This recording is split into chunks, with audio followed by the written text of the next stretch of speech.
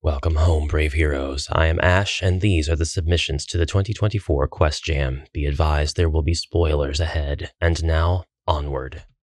Time Enough for Now by Blackbird 7. The unholy high priest Melrook has stopped time in order to facilitate a ritual to resurrect the demon Kulthun. Mentor's magic will protect you from the time stoppage for a short while as you descend the stairs to the temple and put an end to Melrook's meddling. Each hero to return will receive 100 gold pieces. Another 150 gold pieces each awaits the hero who strikes down Melrook or Kulthun. Onward, time-stopped heroes. The time stoppage affects all living monsters in this dungeon. They cannot move, act, or be damaged. Reasonably, undead monsters are not affected by this. But Mentor's magic will protect the heroes for a number of turns equal to their mind points, times 4. For example, this means the Barbarian would be safe for 8 rounds, the Dwarf for 12, the Elf for 16, and the Wizard for 24 turns. If the stoppage is in effect at the end of these turns, the relevant hero will have to roll lower than their mind points on a red die or else succumb and be frozen. The flow of this particular quest is very interesting to me. Your heroes are mainly going to be exploring, trying to find Melrook or Kulthun as soon as they can, and fighting undead but nothing else along the way. They'll be able to search for traps and treasure and secret doors. Sorry to spoil this one, but if you look for secret doors, you'll find the secret door and also the cupboard will move. It actually swings over to the adjacent wall, revealing the goblins behind it. How cool is that? One of the problems that the heroes may face, however, is if they choose the wrong route, one of two. They'll be in Kulthun's room, but he won't yet be awakened, and it will be impossible to do anything here except for destroy the mummies and escape through the back exit.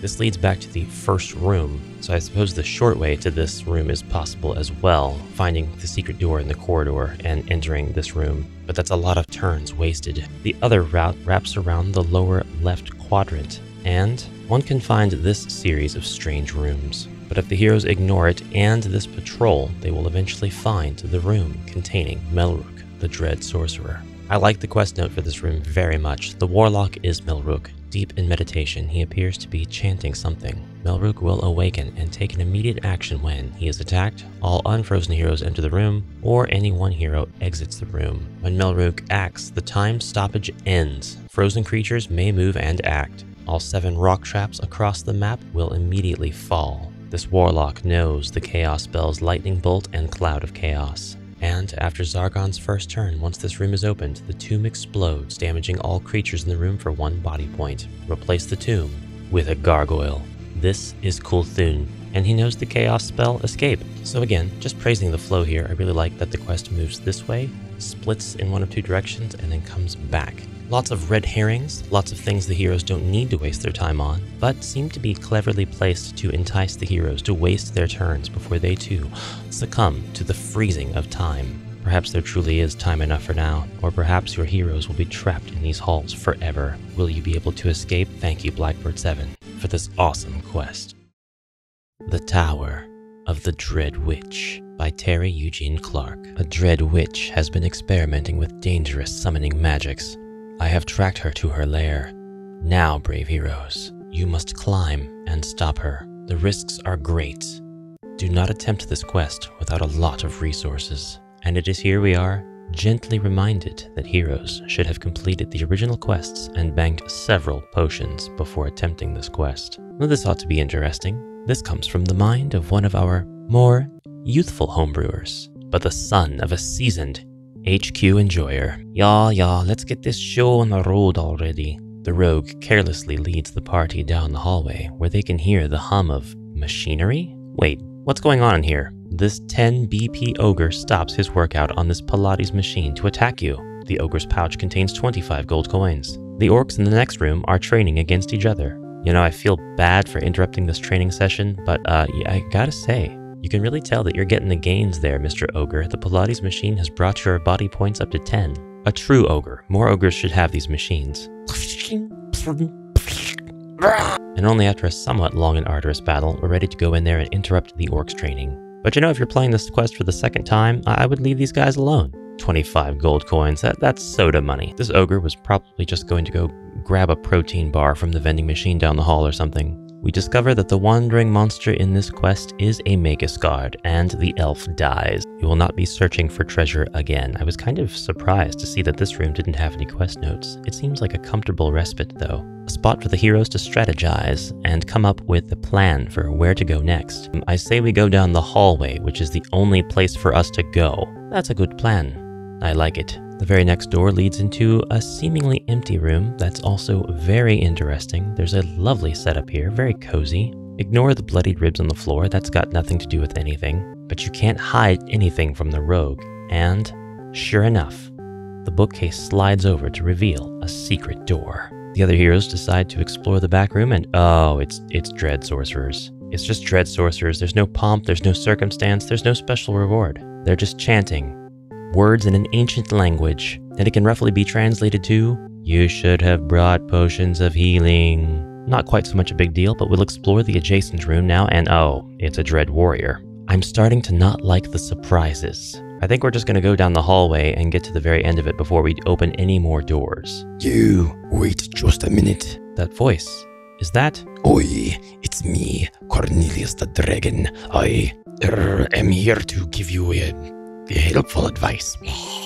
Explore every single room. You won't regret it.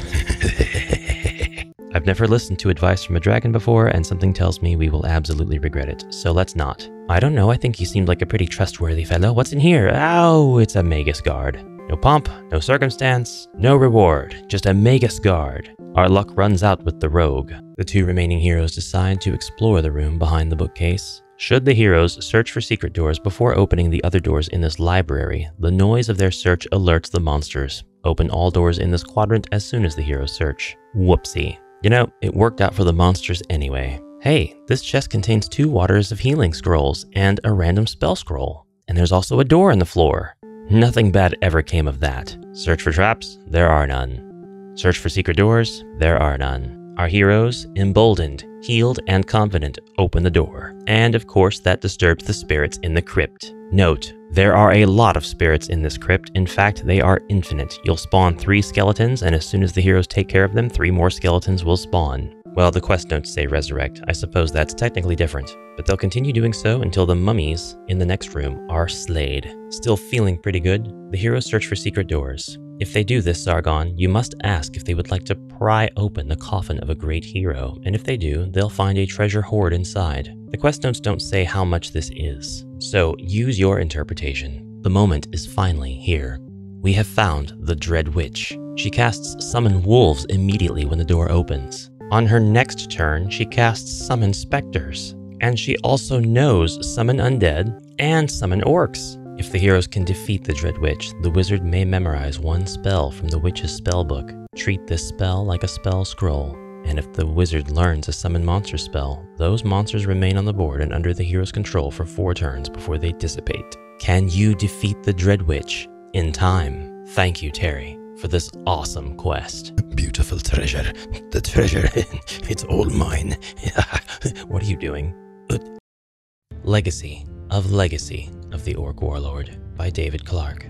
This is a bit of a bonus quest. Not technically eligible to win the jam, not technically an entry, but one that I wished to present anyway. This is the legacy of Orc Warlord.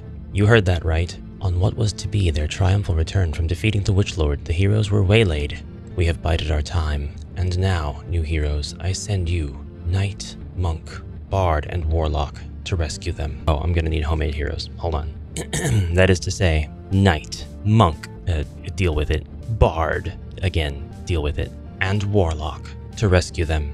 Move quickly, for Kragulg's tribe is out raiding, but should they return, your escape will be perilous. This quest assumes that the standard heroes have completed the base game and were fully outfitted at capture. The heroes, along with their equipment, are hidden in the dungeon. When rescued, assign control of those heroes as makes sense at your table. Most awesome, we get a rescue mission, and it's a fully defined rescue mission with the heroes being actually called out here. You've got a specific role to play, players. Hold on, is that a blue paint chip on my... Oh man, Whatever. He's a goblin fanatic. He's a servant of chaos in the real world. All right, any orc or goblin monsters, not the heroes, of course, starting their turn in a hallway can open one door. When they do, reveal the room's contents. Any monsters revealed may act immediately. But it makes sense to me that our heroes can see these monsters in their line of sight as soon as they start the quest and would probably want to immediately exterminate them. So that's going to happen with this playthrough, I think. Excuse me, does pretty contemporary HeroQuest orc lady maybe want to give Bard a kiss? Ooh, he struck out. Despite some initial flubbings, with some teamwork, our heroes are able to clear the upper right quadrant. But what's painful about this is that there are no quest notes for these rooms, so when I go in here and search for treasure, thinking that I'm going to get something special, instead, I get the wandering monster note of this quest, which reads as follows. You feel a sense of impending dread, and subtract 1 body point from the starting BP of a jailed hero. When I set this quest up, I was more than certain that these heroes were going to be the heroes that we actually play, having looked at the map before I looked at the quest notes, and I thought, okay, we're each going to be escaping our cell, and outside every cell is a guard. This made sense until I looked to see who was guarding outside the wizard's cell. But no, these are the heroes that you are rescuing, and they are getting poked at by their oppressors in their cells, or perhaps they are just injured or sick as is, and time is of the essence, brave heroes. Nothing to do here except go to the center room, get ambushed by these orcs, destroy them, and continue our journey. If the heroes manage to find this treasure room, they'll find that each chest contains the equipment and spells for one imprisoned hero. It can be carried, but not donned by another hero. It takes a full turn for an unequipped hero to don equipment. It looks like this Magus guard is going to have to die in order for the heroes to get his set of keys. He carries 4 keys, and each unlocks a door marked F on the quest map. As one can guess, that's these doors here, marked by the portcullises. If you don't find the equipment, this is going to play out a lot like the rescue of Sir Ragnar ×4. At least you guys will know not to be searching for treasure. Well, actually you can search for treasure all you want. It's not a guarantee that you'll get a Wandering Monster card, it's just likely, you know? This feels good. It's like all of the vanguard and cavalry are together now. Old and new, contemporary and classic. A marriage of heroism. But be careful, as soon as one of the original heroes exits this hole, the raiding party returns. And I'm here to tell you that the raiding party is sized appropriately for the band of heroes that you now have. One group arrives per turn, from either the front door or the secret door in the hallway if it was found and opened. The orcs that arrive are actually orc archers. Here's where you can pull out your Warhammer Quest minis if you've got them. The third group of enemies is not a group, but just an ogre, and that means Mage of the Mirror Ogre, and that means 10 body points. Our heroes will be attacked from all sides by the incoming, encroaching raiding party. But despite the powerful Warlord and Sorcerer that arrive, I believe in our newfound party of heroes, our band of brothers, to destroy this chaotic threat. Thank you, David, for this legacy. To play these quests and the other epic quests submitted to the 2024 Quest Jam, please visit the link in the description below. Now onward, brave heroes.